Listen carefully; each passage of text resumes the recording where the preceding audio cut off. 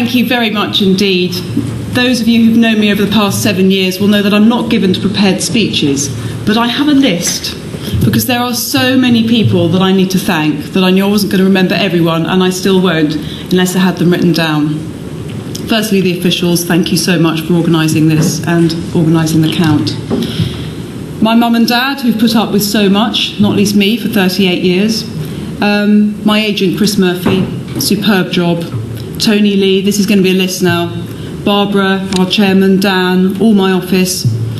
My parliamentary office, George, Steph, Chrissy, Richard, Fee, who is currently in Disneyland waiting for the fairy tale fireworks. Perhaps not quite the fireworks she expected. Sorry about that, Fee. Julian, all my deliverers, helpers, but particularly the voters who voted for me and supported me all this time and this election as well. But mainly I'd like to say thank you to Bristol North West for all the friends that I have made over the last decade. I can't begin to list them all here.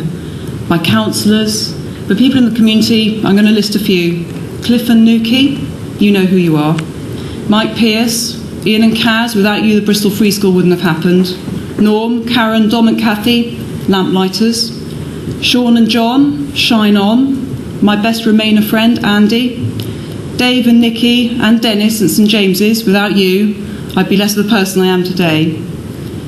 All this makes me realise just what a privilege it is to be an MP and to serve. And that's what being an MP is. It doesn't make you more important than your constituents. It puts you below your constituents. It makes you a servant of your constituents. And that's what it's been my privilege to be for the past 7 years. And you don't stand and win a seat like Bristol North West 2 times round without knowing that you will be one day making a speech like this. It's a bellwether seat. Not much lasts forever in Bristol North West. And when I've thought about this speech, the thing I thought I'd say was, as an incumbent MP, you step away with either victory or liberty.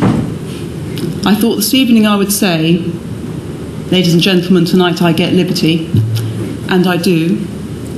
But what I really want to say is to my constituents of before, thank you for everything. And these are very, very turbulent, changing times.